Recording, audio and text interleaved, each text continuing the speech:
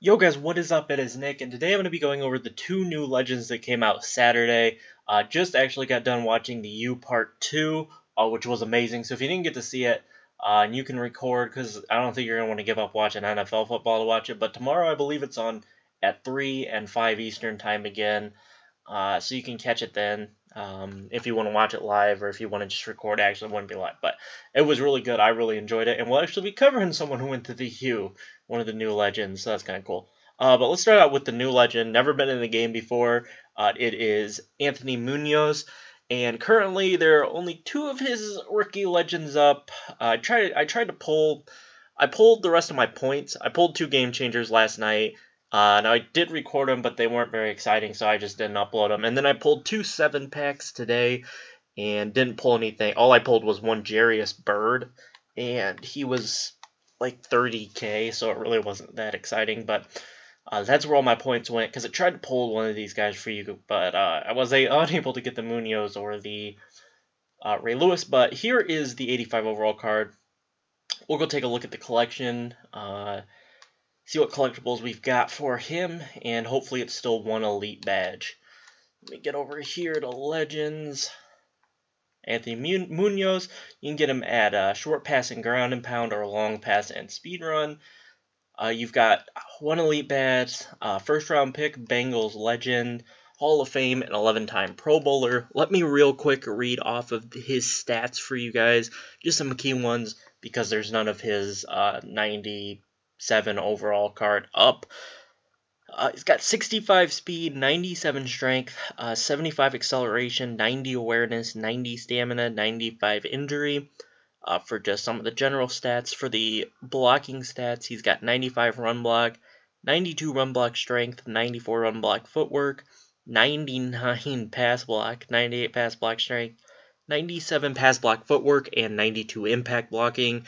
So definitely a solid pickup, but it's going to be a while probably before most people will add him to their team, because he's going to be so damn expensive for so long.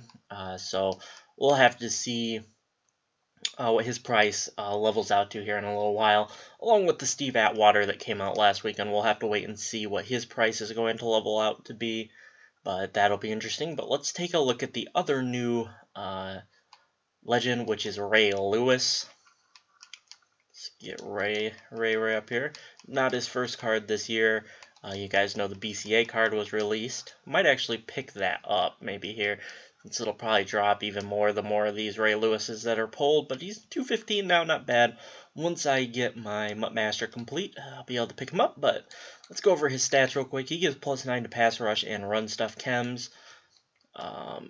He's got 90 strength, 87 agility, 90 speed, 92 excel, 89 awareness, 69 catching, but I bet he catches better than that, 99 tackling, 78 jumping, for what that's worth. He's got an 84 stiff arm, so if you get an interception or a fumble recovery, he can stiff arm. 85 power move, 70 finesse, 95 block shedding, damn, 98 pursuit, and 99 play rec. 66 man, 78 zone, not terrible, could be better, but not terrible. 98 injury, 99 stamina, 97 hit power, oh god. Oh, the hit powers, they're coming back. Press doesn't matter, nothing else matters. Alright, but currently 3 mil, definitely in my opinion not worth spending 3 mil right now. I could much easily just pick up the 95 for 2.8 million cheaper.